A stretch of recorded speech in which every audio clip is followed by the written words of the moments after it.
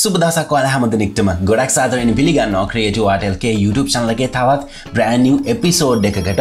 ඉතින් ගොඩක් දෙනෙක් මගෙන් අහන ප්‍රශ්නයක් තමයි අයියේ Adobe Premiere software එක මගේ PC එකේ lag වෙනවා. මොකක්ද මේකට කරන්නේ? සහ මොකක්ද අපිට use කරන්න පුළුවන් වෙනත් applications තියෙන්නේ.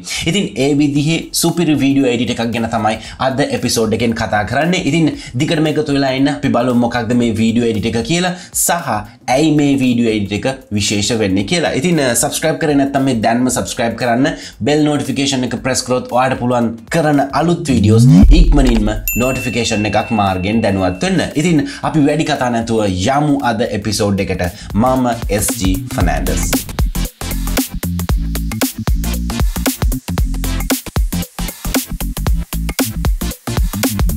එවගේම තමයි අද වීඩියෝ එකට ස්පොන්සර් කරන්නේ AceMovi. I really appreciate that and thank you very much for sponsoring this video. ඉතින් මම කතා කරන්නේ AceMovi video edit එක ගැන. ඉතින් ඔයාලට මේ application එක download කරගන්න පුළුවන් description area එකේ තියෙන link එක follow කරලා මේ video edit එක සම්පූර්ණයෙන්ම ඔයාලට නොමිලේ ලබා ගන්න පුළුවන් AceMovi website එකට ගියොත්. ඒවගේම තමයි Windows වලට සහ Mac වලට මේ දෙකටම මේ video edit එක support කරනවා. Right, ඊට පස්සේ application එක install කරගත්තට පස්සේ ඔයාලට මෙන්න මේ විදිහ icon එකක් බලා ගන්න පුළුවන්. අපි බලමු මේක select කරලා application එක launch කරලා ඇත්තම ඔයාලට පේන්නේ නැති මේක launch වෙනවත් වැඩි කාලයක් යන්නේ නැහැ සහ ප්‍රධාන වශයෙන්ම මේකේ interface එක ගැන කිව්වොත් interface එක ඇත්තටම user friendly. සමහර වෙලාවට ඔයාට professional මට්ටමේ video editing කරන්න අවශ්‍ය නැහැ. ඔයාට ආධුනිකයෙක් විදිහට නැත්තම් ගෙදර කරන පුංචි functions birthday party එකක් මේ වගේ දෙයක් edit කරගන්න විතරයි ඕන. ඉතින් ඒ වගේ කෙනෙක්ට ගොඩක්ම ගැලපෙන සහ මම recommend කරන application එකක්. ඉතින් හැම video edit එකක වගේම අපිට මෙතන program monitor එක දීලා තිනවා. ප්‍රධාන වශයෙන්ම අපි timeline එකේ කරන දේ මෙතනින් preview එකක් බලා ගන්න පුළුවන්. ඒ වගේම තමයි software එකේ වම් අත පැත්තට ගියොත් අපිට මෙතන media section එක බලා ගන්න පුළුවන්. ප්‍රධාන වශයෙන්ම අපිට music, images, videos වගේ දේවල් මෙන්න මේ section එකට import කරගන්න තියෙන්නේ. එතනින් පිළිවෙලට පහළට අපිට බලා ගන්න පුළුවන් වෙනවා මෙතන elements, audio, text, effect, transitions, animations, regional, split screen. ඉතින් මේ විදිහට අපිට ගොඩක් menus ටිකක් බලා ගන්න පුළුවන්. හරි, අපි බලමු මේකට video clips ටිකක් import කරලා මේ software එක කොහොමද වැඩ කරන්නේ සහ මොනවද කරන්න පුළුවන් කියලා. මම media කියන section එකට යනවා නැවතත්. ඊට පස්සේ මම open කරගන්නවා video clips කිහිපයක් මෙන්න මේ විදිහට. සුපුරුදු පරිදි මම ඒ ටික highlight කරලා මගේ media import කරන section එකට මේ විදිහට add කරනවා. alright, ඊට පස්සේ මම මේ විදිහට clip එකක් drag and drop කරනවා මගේ timeline එකට. සුපුරුදු පරිදි වෙන video editors වල වගේම අපිට මේ විදිහට වීඩියෝ එක ටයිම්ලයින් එකට මැච් කරන්නද කියලා අහනවා. මම මෙතන මෙන්න මේ ඔප්ෂන් එක සිලෙක්ට් කරනවා. ඊට පස්සේ normally අපිට මේ විදිහට සිලෙක්ට් කරලා අපිට පුළුවන් play head එක ගන්න. ඒ වගේම play head එක මේ විදිහට සිලෙක්ට් කරගෙන අපිට පුළුවන් කැමති විදිහට scrub කරන්න. මම දෙවෙනි clip එකත් මේ විදිහට import කරගන්නවා. right, දෙවෙනි clip එක මට ටිකක් දිග වැඩි. කොහොමද මේක cut කරගන්නේ? cut කරගන්න ඔයාලට සරලවම කරන්න පුළුවන්. මෙන්න මේ clip එක අවසානයේට ගිහිල්ලා මෙන්න මේ විදිහට ඔයාලට පුළුවන් ඒක resize කරගන්න. එහෙමත් නැත්නම් ඔයාලට කරන්න තියෙන්නේ cut වෙන්න ඕන section එකට play head එක ගෙන යන්න මෙන්න මේ විදිහට. මට මෙන්න මෙතනින් cut වෙන්න ඕන. ඊට පස්සේ ඔයාලට කරන්න තියෙන්නේ මෙන්න මෙතන තියෙන cut tool එක use කරන්නත් පුළුවන්. නැත්නම් control B press කරලා ඔයාලට shortcut එකකින් මේක cut කරගන්නත් පුළුවන්. ඊට පස්සේ මම මෙන්න මේ part එක delete කරනවා. right, ඊට පස්සේ අපි ඊළඟ clip එකත් add කරගමු මෙන්න මේ විදිහට. right, video clips තුනක් මම මේ විදිහට add කරගත්තා. ඊට පස්සේ audio clip එකත් මම මේ විදිහට import කරගන්නවා. drag and drop කරනවා මගේ video clips වලින් පහළට. ඊට පස්සේ මට මේ audio clip එකක් දිග වැඩි. මම කරන්නේ මෙන්න මේ විදිහට play head එක ගෙනල්ලා මගේ audio clip එක control B press කරලා cut එකක් දාගෙන මට අනවශ්‍ය part එක delete කරගන්නවා. right, ඊට පස්සේ මෙන්න මේ විදිහට අපිට timeline එකේ බලා ගන්න පුළුවන්. ඒ වගේම තමයි අපි හිතමු යම්කිසි විදිහකින් මේ play වෙන playback එක slow කියලා. එහෙම වුණොත් ඔයාලට මෙතන option එකක් තියෙනවා. ඔයාලට පුළුවන් මෙතන resolution එක down කරලා ඔයාගේ edit එක smoothly කරගන්න. ඒ වගේම තමයි තවත් විශේෂ දෙයක් තියෙනවා. අපිට අවශ්‍ය නම් මේ program monitor එක වෙනත් screen එකකට add කරගන්න. ඒකත් අපිට කරන්න පුළුවන්. සාමාන්‍යයෙන් මම ඒ features දැකලා තියෙන්නේ professional video editing applications වල විතරයි. මෙන්න මෙතන තියෙන icon එක press කරාට පස්සේ ඔයාට පුළුවන් මෙන්න මේ විදිහට ඔයාගේ program monitor එක separate කරගන්න. එතනදී ඔයාලට පුළුවන් කැමති screen එකකට මේක add කරගන්න. නැවතත් ඒ button එකම select කරාට පස්සේ ඔයාලට ඒක restore කරගැනීමේ හැකියාව තියෙනවා. ඒ වගේම තමයි මෙතන camera icon එක press කරලා ඔයාලට පුළුවන් මේ ඔයාගේ current frame එකේ screenshot එකක් උනත් save කරගන්න. right මේ විදිහට play කරලා බලද්දී ඔයාලට පේනවා ඉතින් මේ clips දෙක මාරු වෙන තැනදී එකපාරට පයින්නවා. ඉතින් අපිට පුළුවන් මේකට ලස්සන transitions එකක් add කරගන්න. ඒකට ඔයාලට කරන්න තියෙන්නේ මෙන්න මේ section එකේ transition section එකට එන්න. මෙන්න මේ button එක press කරන්න. මේ button එක press කරාට පස්සේ අපිට ගොඩක් transitions බලා ගන්න පුළුවන්. ඒ වගේම මෙන්න මෙතන select කරලා අපිට පුළුවන් large thumbnail දාගන්න. එතකොට අපිට හොඳ view එකක් තියෙනවා. මම මෙන්න මේ transition එක use කරනවා. මේක අරගෙන එද්දි ඔයාලට පේනවා ඇති මේ transitions add කරන්න ඕන කොතනටද කියලා අපිට guide එකකුත් ලැබෙනවා. මම මෙන්න මෙතනට add කරනවා. අපි බලමු play කරලා. ඒ වගේම තමයි මේ transition එක select කරාට පස්සේ අපිට මෙන්න මේ section එකේ ඒ transition එකට අදාළ settings බලා ගන්න පුළුවන්. අපිට පුළුවන් මේ transition එක speed කරන්න, slow කරන්න වගේ දේවල් මෙතනින් කරගන්න.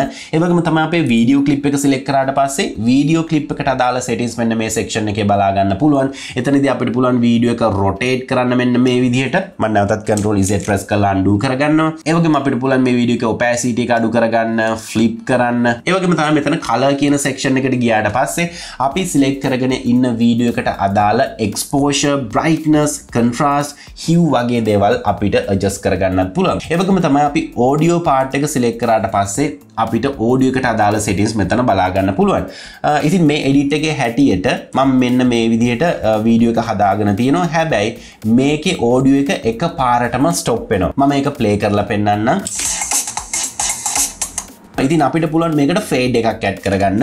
ඒකට කරන්න තියෙන්නේ නැවතත් audio clip එක select කරන්න. select කරලා audio clip එකට අදාළ settings එන්න. settings ආවට පස්සේ මෙතන fade in fade out කියලා බලා ගන්න පුළුවන්. fade in කියන්නේ අපේ clip එක පටන් ගද්දී අපිට පුළුවන් fade එකක් දෙන්න. ඒ කියන්නේ slowly පටන් ගන්න හරි volume එකට එන විදිහට හදන්න. මට මෙතනදී අවශ්‍ය fade out එකක්. මම මෙතන fade out එකේ මෙන්න මේ level එක adjust කරනවා. දැන් මට පේනවා ඉතින් timeline එකේ අපිට ඒක හොඳට preview පෙන්නනවා. කොච්චර fade එකක් මේකට add වෙනවද කියලා. මම fade එක මෙන්න මේ විදිහට වැඩි කරනවා. දැන් මට පේනවා ඉතින් fade එක ගොඩක්ම වැඩි. මම මෙන්න මේ ගානට විතර තියෙනවා. right අපි බලමු play කරලා.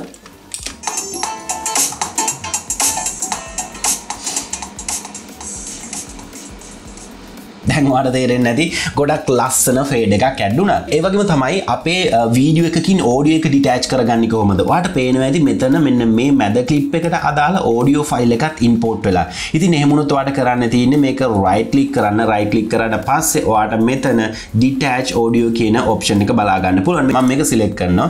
select කරාට පස්සේ ඔයාලට පේනවා ඇති ඒකට අදාළ audio එක detach වෙනවා. ඊට පස්සේ අපිට කරන්න තියෙන audio එක select කරලා අවශ්‍ය නැත්නම් delete කරන්න. ඒ වගේම තමයි මේ වීඩියෝ edit එකේ මම ආස තවත් feature එකක් තියෙනවා. ඒක පෙන්වන්න මම යන්නම් නැවතත් media section එකට ගිහිල්ලා මම මෙන්න මේ clip එක import කරගන්නවා. right ඊට පස්සේ මෙන්න මේ විදිහට තමයි clip එක තියෙන්නේ screen record එකක්. ඉතින් අපි හිතමු මේ screen record එකේ යම්කිසි part එකක් zoom කරන්න ඕනේ කියලා. ඉතින් Adobe Premiere වල නම් මේකට keyframes add කරලා ගොඩක් දේවල් කරන්න ඕනේ. හැබැයි මේ software එකේ අපිට ඒක ෂණයකින් එක තප්පරයකින් කරගන්න පුළුවන්. ඒකට කරන්න තියෙන්නේ මෙතන regional කියන tab එකට යන්න. ඊට පස්සේ ඔයාලට මෙතන බලා ගන්න පුළුවන් effect එකක් තියෙනවා magnify කියලා. මම මේක ඇදගෙන ඇවිල්ලා මගේ timeline එකට මේ විදිහට import කරනවා. right ඊට පස්සේ ඔයාට පේනවා ඇති මේක add වෙච්ච part එක magnify වෙලා පේනවා. ඒ වගේම තමයි අපිට ඒකට අදාළ settings වලට ගියොත් ඒකේ scale එක අපිට මෙන්න මේ විදිහට වැඩි කරගන්න පුළුවන් කැමති scale එකකට. ඒ වගේම මෙතන magnify කියන option එකෙන් අපිට මේක කොච්චර magnify වෙන්න ඕනද කියලාත් මෙතනින් අපිට adjust කරන්න පුළුවන්. මම මෙන්න මේ විදිහට හදනවා. මෙන්න මේ section එක අපිට zoom වෙන්න ඕනේ කියලා හිතමුකෝ. මෙන්න මේ විදිහට. ඒ වගේම තමයි මේ effect එක ඔයාලට කැමති duration එකකට හදා ගන්න පුළුවන්. ඒකට කරන්න තියෙන්නේ clip එකේ අවසානයේට යන්න ගිහිල්ලා මෙන්න මේ විදිහට adjust කරලා ඔයාලට පුළුවන් මේ effect එක කොයි තරම් වෙලා තියෙන්න ඕනද කියන එක decide කරන්න. ඒ වගේම තමයි තවත් feature එකක් තියෙනවා මම මේකේ කැමතිම. අපි හිතමු යම් කිසි part එකක් අපිට blur කරන්න ඕන. ඔයාලට පේනවා ඉතින් මෙන්න මෙතන blur කියන filter එක තියෙනවා. මම මේක add කරනවා මෙන්න මේ section එකට. ඊට පස්සේ ඔයාලට පේනවා ඇති ඒක ඇඩ් වෙච්ච part එක සම්පූර්ණයෙන්ම blur වෙලා පේන්නේ. ඒ වගේම මේකට අදාළ settings වලින් අපිට පුළුවන් ඒක scale up කරගන්න. මෙන්න මේ විදිහට. ඒ වගේම තමයි අපිට පුළුවන් මේක කොච්චර blur එකක් අවශ්‍යද කියන එක මෙන්න මේ section එකෙන් blur section එකෙන් තීරණය කරන්න. මෙන්න මේ විදිහට. ඉතින් ඔයාලට පේනවා ඇති සමහර softwares වල අපි ඉතාමත් අමාරුවෙන් කරන දේවල් මේකේ තප්පරයකින් කරගන්න පුළුවන් කියලා. ඉතින් මේ විදිහට ගොඩක් effects සහ කරන්න දේවල් තියෙනවා ඔයාලට මේ software එක download කරගෙන අත්හදා බලන්න පුළුවන්. download link එක description area එකේ තියෙනවා. මේ software එක free ඔයාලට use කරන්න පුළුවන්. මම මෙන්න මේ section එකේ තියෙන export කියන button එක press කරනවා. ඊට පස්සේ ඔයාලට ඔයාලට බලා ගන්න පුළුවන් export window එකෙත් අපිට ගොඩක් formats තියෙනවා. web කියන section එකෙන් අපිට පුළුවන් YouTube වලට, Facebook වලට, Vimeo වලට මේ විදිහට social media platform වලට specially export කිරීමේ හැකියාව තියෙනවා. ඒ වගේම තමයි මෙතන output name එක, ඒ වගේම location එක සහ අනිකුත් settings උත් ඔයාලට මෙතනින් හදා ගන්න පුළුවන්. ඒ වගේම තමයි මේකේ free version එකේ ඔයාලට watermark එකක් appear වෙනවා. ඉතින් මේ watermark එක නැති කරගන්න නම් ඔයාලට සිද්ධ වෙනවා මේක purchase කරන්න. හැබැයි මේක purchase කරා කියලා කිසිම අවාසියක් වෙන්නේ නැහැ. මම 100% recommend කරනවා. ඉතින් ඔයාලට මේ software එක lifetime version එක මෙලදී ගන්න පුළුවන් $59කට. මම හිතනවා ඔයා content creator කෙනෙක් නම් ඔයාලට මේ විදිහේ application එකක් අවශ්‍ය නම් $59ක් වියදම් කරාට කිසිම පාඩුවක් වෙන්නේ නැහැ. ඒ වගේම තමයි AceMovi software එකේ අලුතෙන් add වෙන features මොනවාද සහ මේකේ කරන්න පුළුවන් දේවල් තව මොනවාද තියෙන්නේ කියන එක ඔයාලට දැනගන්න පුළුවන්. AceMovi YouTube channel එක subscribe කරලා තියාගත්තොත් ඉතින් හැමෝටම ආරාධනා කරනවා මේ application එක download කරගන්න. description area එකේ තියෙන link එක follow කරලා ඔයාගේ experience එක මේ software එක සම්බන්ධව අනිවාර්යෙන් comment කරන්නත් අමතක කරන්න එපා. ඉතින් ආයෙත් අලුත් වීඩියෝ එකක් අරන් එනකන් මම sign out වෙනවා. මම SG Fernandez. ඔයාලා හැම දිනෙකටම සුබම සුබ දවසක්.